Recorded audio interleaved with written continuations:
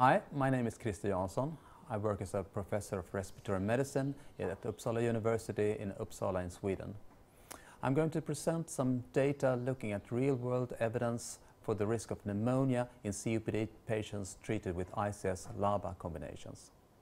This long-term observational matched cohort study indicates that there is an intra-class difference between fixed inhaled corticosteroid and long-acting beta-2 agonist combinations with regard to the risk of pneumonia and pneumonia-related events in the treatment of patients with COPD.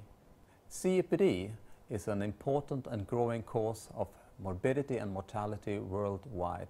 Combination treatment with ICS and LABA are known to reduce exacerbations and improve quality of life in patients with severe COPD. However, one problem has been that this kind of treatment has been associated with an increased risk of pneumonias.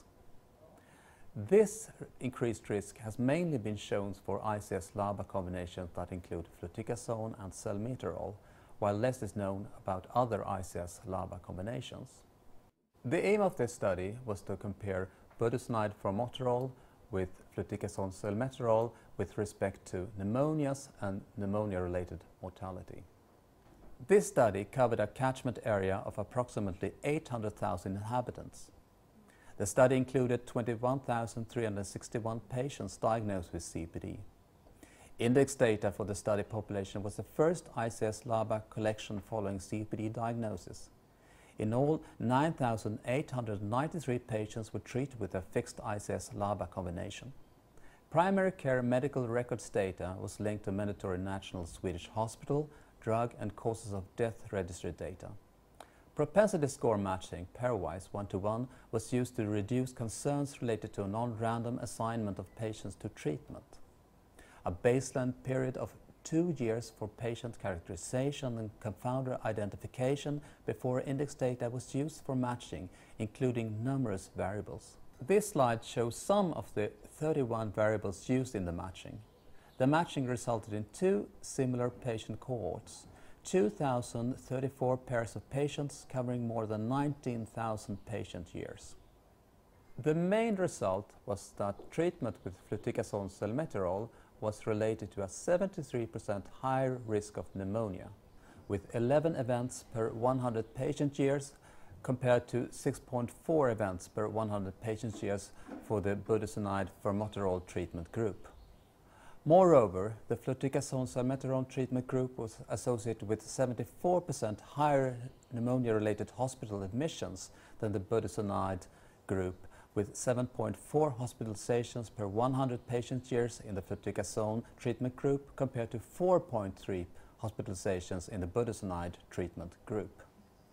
This graph shows that the number of pneumonia events showed a uniform pattern versus time for all pneumonias and for hospitalized pneumonias, and was independent of time after index date.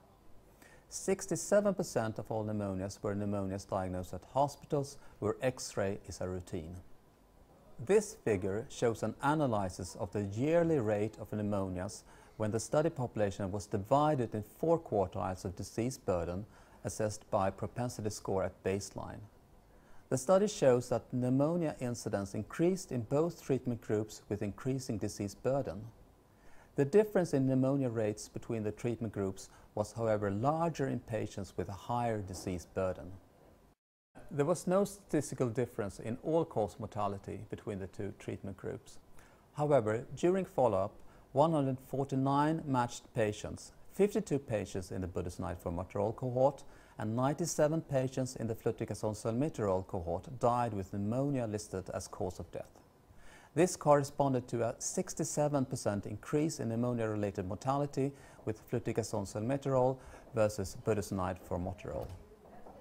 Division of the cohort who died with pneumonia as quartiles based on disease burden showed both an increasing number of pneumonia-related deaths with increasing disease burden and also a higher pneumonia-related mortality for fluticasone salmeterol in all groups.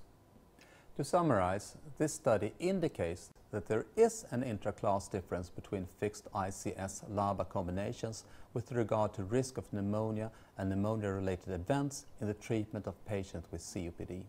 COPD patients treated with fluticasone salmeterol were significantly more likely to experience pneumonia and had a higher pneumonia-related mortality than patients treated with budesonide formoterol.